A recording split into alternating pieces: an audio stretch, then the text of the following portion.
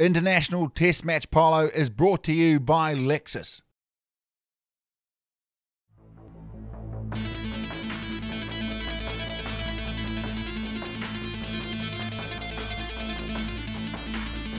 I should be a bit quiet about saying we've beaten the Kiwis the last 3 times.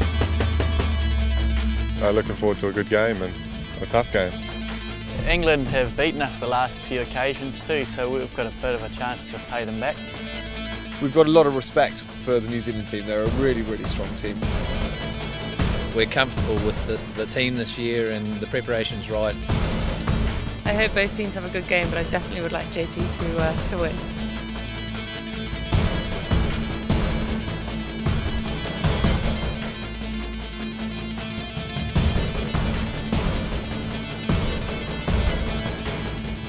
Welcome everyone to the No.1 Polo ground here at Kihikihi in the Waikato for the biggest game in the New Zealand polo calendar in 2008, the one-off polo test match between New Zealand and England. The atmosphere here is absolutely electric as everyone gets set for this massive clash between two of the world's leading polo nations. Kiwi fans, they are well aware that this classy English side have defeated New Zealand in their last 3 encounters. So sit back and get ready for the ride of your life as New Zealand polo puts its coveted International Challenge trophy, the Hayward Rose Bowl, on the line today for this one-off test match. There will be no prize for second, winner takes all.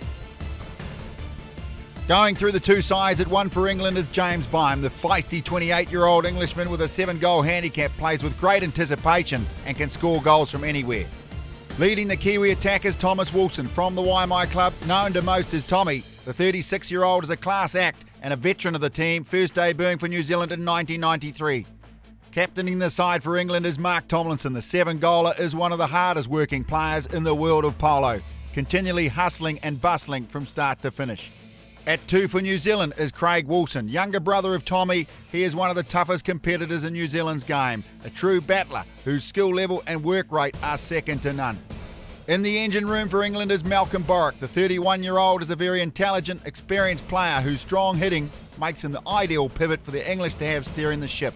At 3, captaining the side for New Zealand is a superstar of polo, John Paul Clarkin, known to most as JP, the humble man from Mystery Creek, is the country's highest rated player on 8 goals. At back for England is Tom Morley. The 26-year-old with 2 test caps spends every English winter playing polo in New Zealand, so he will have the advantage of playing his own ponies today. And at back for New Zealand is a real character of the New Zealand game, Simon Keyte. The 7-goal powerhouse from Morrinsville is a great team man who will give his all for his country. Like in the game of golf, every player in the world of polo has a handicap rating, reflecting their ability. Beginners start on a -2 and progress up to a maximum of a 10-goal handicap. From the thousands of polo players around the globe, there are less than a dozen on a 10-goal handicap. So as you can see, today's international involves 8 of the world's leading players. New Zealand with a total of 28 goals, England 26. Earlier I caught up with England's No.1 James Beim and asked him to explain the main rule of polo.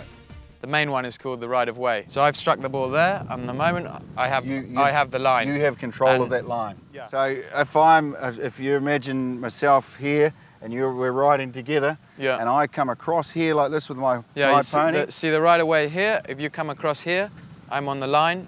You're going to create danger for my horse. Yes. So it's a foul straight away. Foul straight away. So your options are you have to wait for me, and as I come, you pick me up shoulder to shoulder. Yes. Push me over that line. Right. And then you've picked up the ball on your side, so you have the right of way.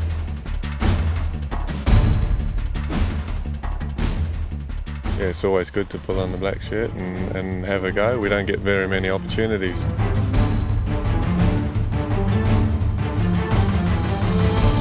We always enjoyed it here and we always looked after well, so I'm looking forward to another game here.